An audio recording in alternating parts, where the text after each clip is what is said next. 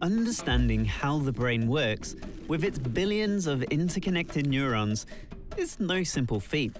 But what if you could find a switch and start turning parts of the brain on or off?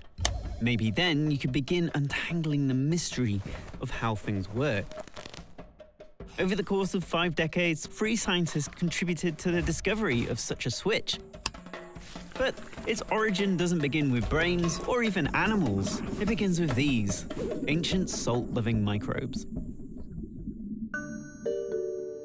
Back in the 1970s, biochemist Dieter Oesterhelt identified a light-activated protein in archaea.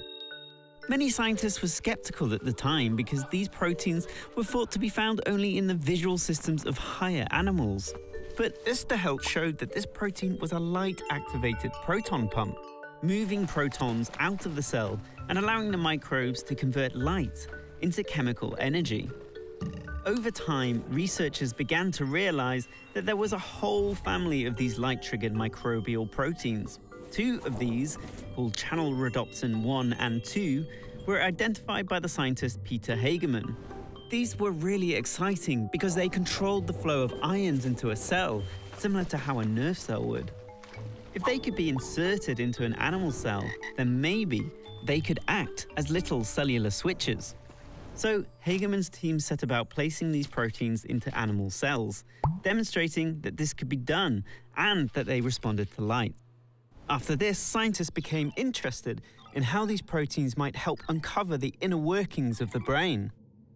Researchers, including Karl Deisseroth, experimented with placing them into cultured nerve cells, and then eventually within the brain of a living mouse.